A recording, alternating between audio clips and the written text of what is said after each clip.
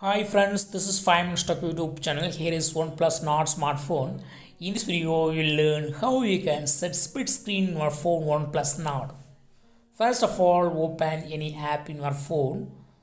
Here I open Google Chrome. Then I want to use another app. So I open second app here. So we can use in split screen two apps at the same time. For that, go to this multitasking window option and long press here and you will see split screen. See here, just click that.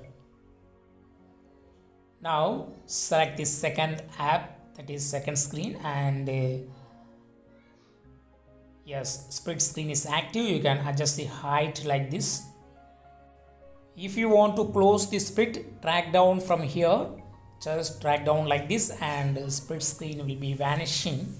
Now single screen is appeared. So in this way you can easily set split screen in your phone Oneplus Nord. That's all friends, thanks for watching, bye.